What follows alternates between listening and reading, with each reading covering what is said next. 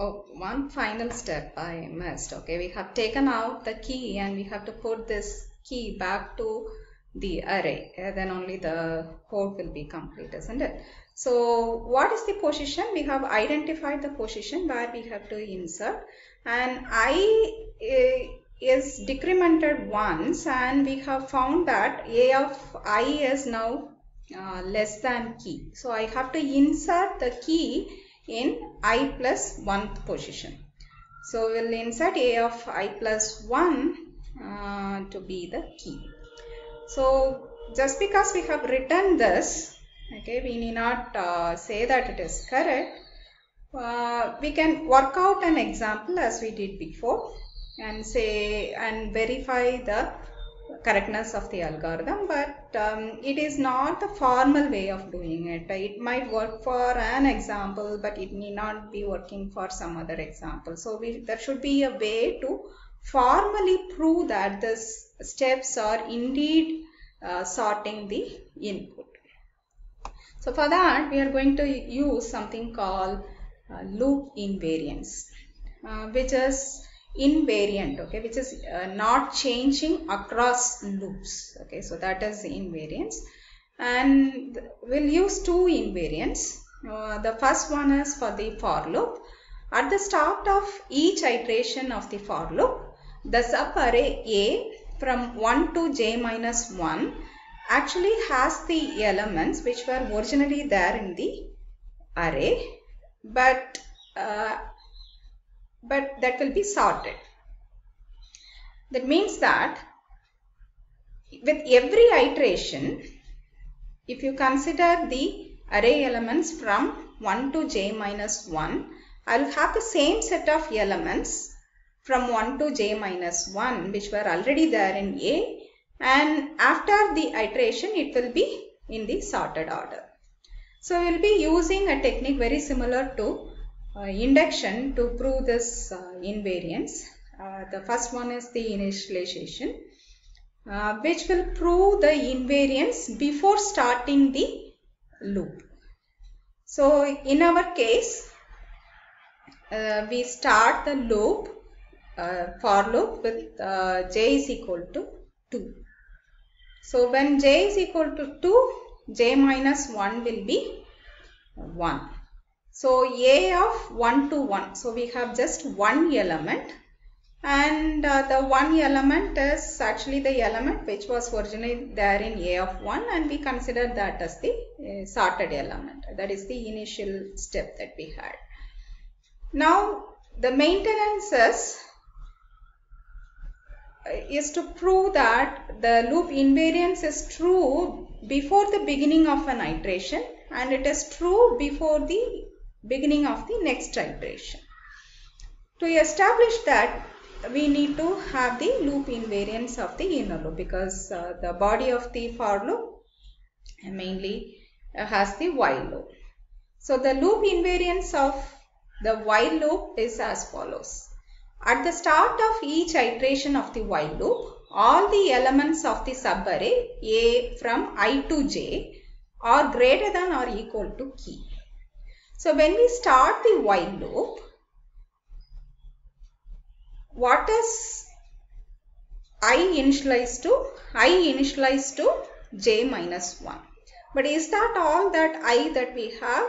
Not necessarily, because A of I has to be greater than key before I start executing the while loop. Only if this condition is true, then only I am going to execute the body of the while loop. When we say start of the loop, that means that we begin executing the body of the loop. So although although I is j minus 1, if this A of I is not greater than key, then we are not going to enter the while loop. So the initial value of I is going to be j minus 1. So in our case, j minus 1 is 1. What is j? J is 2. So we are considering the first two elements provided A of I is greater than key. And we know that a of I is greater than key to start with. This is an explicit condition that we have stated in the while loop. And the a of j, which is the second element, is actually the key which we have copied. The key is actually copied as a of j. So it has to be at most equal to the key. So we have satisfied the initial conditions. The maintenance, so inside the while loop, we are moving the element a of I, which is actually greater than the key, to a of I plus 1. And initially a of I plus 1 had an element which is either greater than or at least equal to key. So the maintenance also is ensuring that from I to j, I have the elements which are greater than key, greater than or at least equal to key. So the termination condition is going to give us some useful property of the loop invariance, which is going to help us to prove that we are indeed doing the task in hand, which is sorting. So the while loop, when we keep shifting the elements, we do not lose any data. We are not destroying any data, because when we move, we have copied the element in the rightmost position, which is going to be overridden to key already, and then finally we are going to copy the element key back to array. So we are not going to lose any data, and when we do so, we have the elements in A from 1 to j, which are the elements which were already in the array but now in the sorted array, a sorted order, because of the while loop. So the final termination condition of the loop variance 1 for the for loop is j is equal to n plus 1. Okay, j is actually running from 2 to length of a. And when will j for loop terminates? When j is equal to length of a plus 1. When we say j is equal to 2 to length of a, it is less than or equal to the length. And this is crossing when we go beyond the length, which is, assume if the length is n, when we say when j becomes n plus 1, the condition will fail and we will come out of the for loop. So when we come out of the for loop, or when for loop terminates, j's value is going to be n plus 1.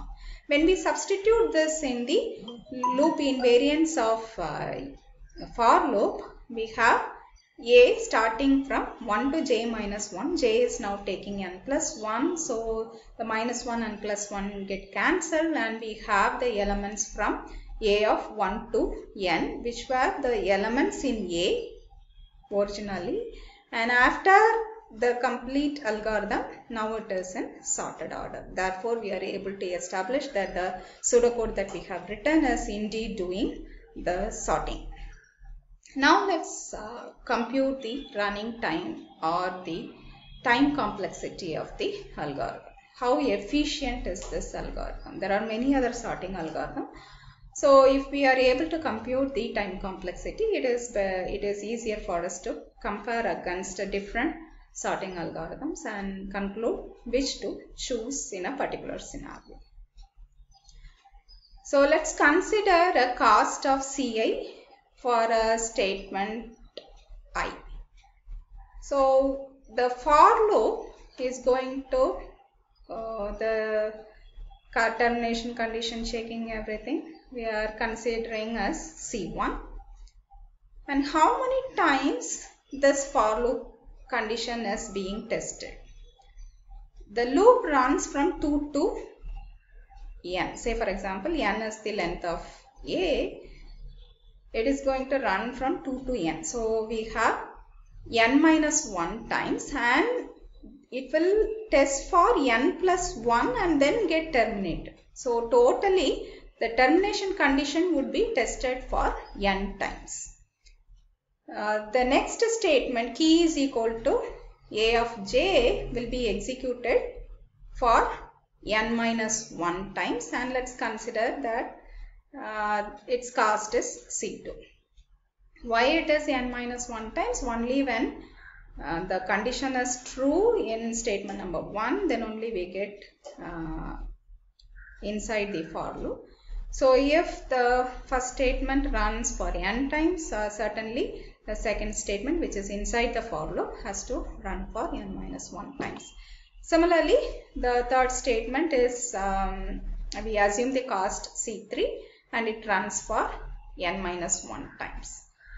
Now the while loop, how many times, will assume the cost is C4, but how many times it is actually getting executed, we do not know. It depends on the a of I being compared against key.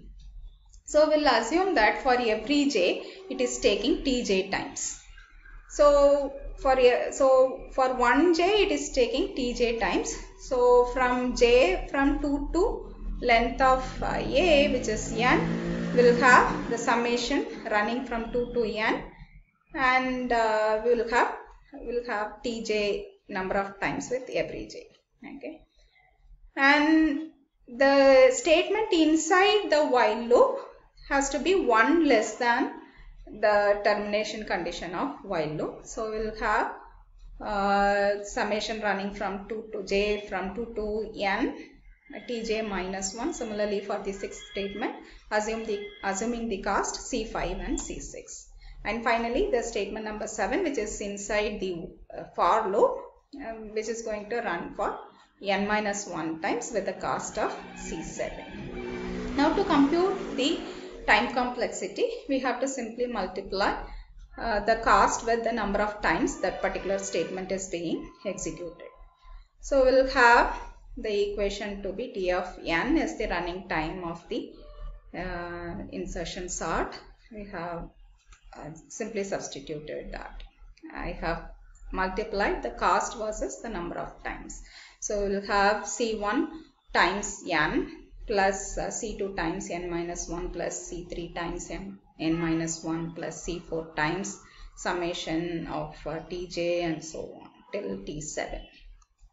Now, what is the, so this is kindly and upper, we did not know what is C1, C2, we did not give exact cost and all, we have already approximated them, but we don't actually compute the cost very minutely like this, but we will investigate what is the best case and what is the worst case and finally arrive at the time complexity. The best case will be if the input array is already sorted. If the input array is already sorted, that implies that the while loop is not going to execute at all. That is, the a of I is always going to be less than the key that you are going to take. That means that the while loop statements will not get executed. That means that the cost associated with C5, the number of times the statement number 5 and 6 that will be executed is 0. But the while loop will be, the condition will be tested once and it will fail. So line number 4 will be executed once and line number 5 and 6 will not be executed at all. So you can substitute that and you can find that the terms are linear in nature with n, which is the size of the input.